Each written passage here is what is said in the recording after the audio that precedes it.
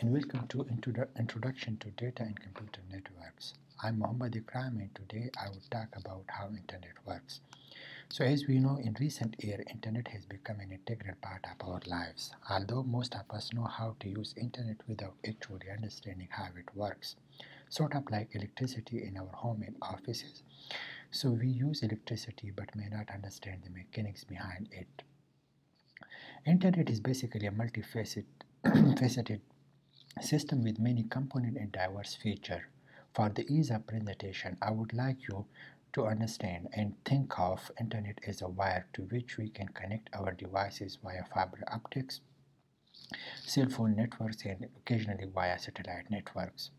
Internet is very useful because two computers connected directly to this wire can communicate and exchange crucial information and data. A server is a special computer directly connected to the internet, and web pages are basically the files on the hard drive of the server. On the other hand, computers that we use every day are called clients because they are connected indirectly to the internet via internet service providers such as Telstra, via links such as digital subscriber link. Every device on the internet has unique internet protocol address, but it is hard for humans to remember the addresses of web servers. We also give name which we call domain names to these IP addresses. Whenever an email or picture travels around around the internet, computer break them into pieces that are called packets. The packet may be received in any particular order by the destination, so they are reassembled to generate the original email, picture, or website. So imagine the setting of the classroom where I am presenting the slide hosted on MIT server, and you are updating your Facebook profile.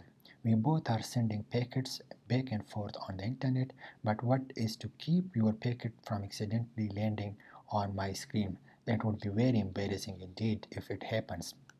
The solution to this sort of problem is the IP addresses in the router, which is special devices that connect any two or more parts of internet, helping each packet to get one hop closer to destination.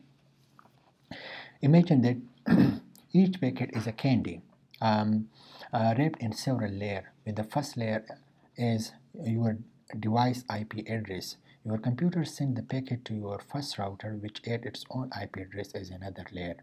At each time your packet reaches a new router, another layer is added until it reaches to the server, as shown in this animation.